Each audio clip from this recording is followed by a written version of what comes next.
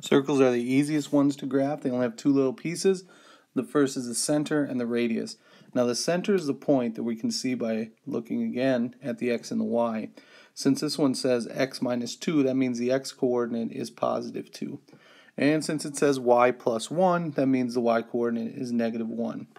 That's where the center is.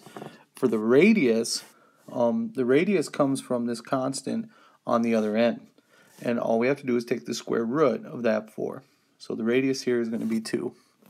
In order to graph it, all we got to do is first plot the center, so go 2, negative 1, and that's where the center should be.